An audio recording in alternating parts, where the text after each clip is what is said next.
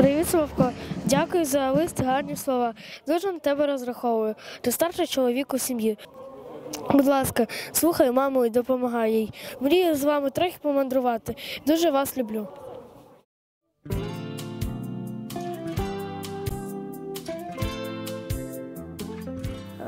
Коли був Майдан, я один раз без Ромчика ми пішли разом з татом. Я в той час відірвався від них і загубився. Ну, пішов я на сцену, вони сказали по мікрофону син Сиротюка Юрія. Ну і тато підійшов. Я сказав, що там потім слава Україні. В п'ятницю передали письмо. Ми з мамою просто разом їздимо під ізолятор тимчасового тримання.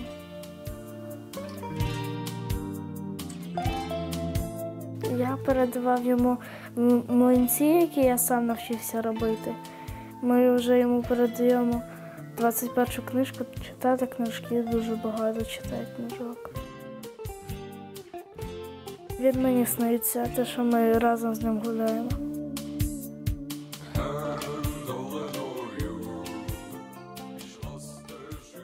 Він мене не втягував в політику. Ми про все розмовляємо, крім політики. Тато іноді історію трохи розказує. Він ж був істориком, так і розказує, допомагає мені з історії.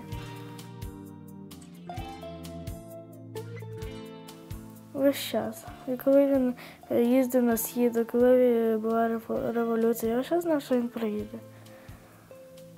У мене не було поганих думок, що щось станеться з ним.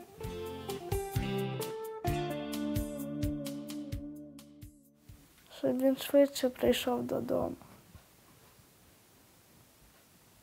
І більше я нічого не хочу.